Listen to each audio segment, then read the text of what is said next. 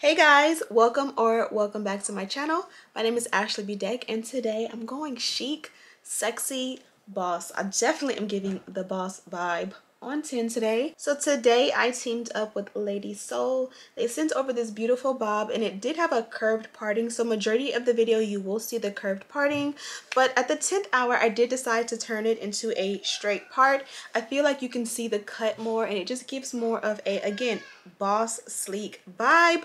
My kids are on the way to the pool, so they are little chatterboxes and super excited. Oh, I do want to mention that this one is glueless. It is a closure wig and I installed it 100% glueless, so it's going to be the perfect wig for the beginners. So without further ado, let's go ahead and jump right into the video.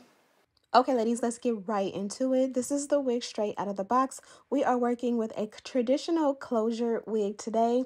Here is a quick look at the inside construction of the cap. I'm going to use that elastic band they provided to anchor the wig onto the back of my braids, pull the back of the wig back over that, and then pull the wig up to my liking. And this is what she looks like on. So if I did not mention, this is a 10-inch wig. This is a look at it from the back just a little bit so you guys can see. It hugs and kisses my nape and it kind of like grazes my shoulders a little bit. For size reference, I am about 5'3". I'm going to go ahead and customize the parting to my own liking. This one is a 5x5 closure wig, so you do have 5 inches across as well as 5 inches backwards to kind of work with to customize the parting to your liking. You're going to see in the very end, I did opt to change the part to a straight part. My braids underneath were not as flat as they should have been, so just bear that in mind. Your foundation is very important. I was struggling last week when I did this, and yeah, the braids was not given. But here I am using my wax stick from bedeckbeauty.com paired with the electric hot comb. I like to go hot with my electric hot comb, so it is set to about 500 degrees. I recommend that you do this step on a mannequin head just for safety reasons. It is really hot, and even with all the practice and years of experience, I do still nick and burn myself here and there. But I do this to really stamp out that parting and make it as straight as I can possibly get it. You definitely want to use a heat protectant, although I did skip that step today. And now I am going in with my Babyless or Babyless flat iron, as well as a rat-tail comb, and kind of just chasing the comb with the flat iron to really go in and soak the hair out. I'm also bumping the ends because, I don't know, that's just how I like my bobs. A lot of times, a lot of us will do a bob like very straight so that you can really see that blunt cut for real. But for me, I like it to just be bumped, and then over time it'll kind of, you know, the bump will kind of fall just like curls will fall. Now I'm going to go in and just customize the hairline. The hairline really won't be showing that much in this video, but it's always a great idea to customize your wig to your liking. And again, I didn't really take out a lot, but just making the wig look and feel and fit exactly how you like it is key. Now that we've removed the excess lace, I'm just going to go ahead and melt it a little bit. And I'm just using a traditional spritz. This is a small bottle of it, and I'll have it in the description box. But I'm just pressing the lace in. I want it to give like a sticky vibe, so it could kind of give the melted vibe, but it's not bonded down, like not even a little bit. It's just giving, like, you know, it's kind of like putting a grip on it in a way so that it kind of like holds onto your hairline or your forehead to give the vibe or the illusion that it is like melted, if that makes any sense.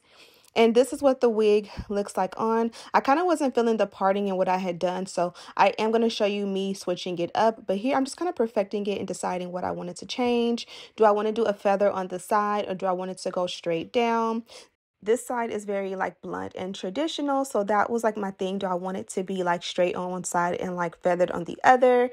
You'll see how I have it in just a moment, but for now I'm going in with a little bit of concealer just to go ahead and tint the lace, as well as a foundation powder along the hairline. They did give me some of the, I believe it's called like True Tape or like hair tape, and it's going to act like a lace tint in the parting, and I'm going to show you how I apply that in a moment. But this was pretty much the final look on this particular day. I did wear this over the course of like a week or two, so I did switch it up a little bit, but I loved how it had that little flip over right there, and I'm showing you here. The lace looks amazing and it's still glueless, absolutely gorgeous, and I love the length. Now here I am showing you the tape or the hair product they provided. This is literally like a tape version of a lace tint. They did give it to me in 2 different colors. The lighter one was way too light for me. Here I am just demonstrating how to apply it. It's just sticky like tape. It has like a gummy feel to it, so it's nice and soft, and it'll adhere and just, you know, melt into the wig, if you will. And this is how you apply it, literally just like that. You can do it on a wig head so that your base or your wig is kind of, you know, perfect. I went ahead and did mine, and I realized I had a side part, so I took it off and reapplied it. And this is what it looks like. It definitely is worth it to use this because your parting just pops perfectly. It's not too light as I thought it would be, and I just wanted to show you how gorgeous it is. Also, they have coupon codes, so check the description box for that. Okay, ladies, update. So it's been a couple days since I filmed that video, and I've been wearing the wig since. I did opt to change it to a straighter part. And you guys can see it's a beautiful extended parting, but I just felt like the curved part wasn't serving it justice. I wasn't getting the cut and just the edginess and the vibe that I like. The wig is still fitting glueless, and this is a closure wig, so you don't have to worry about bonding anything down.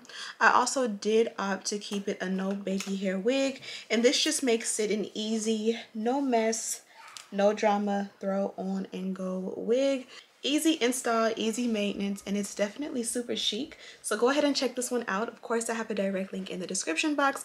Thank you guys so much for watching, and as always, I'll see you in the next one. Smooches.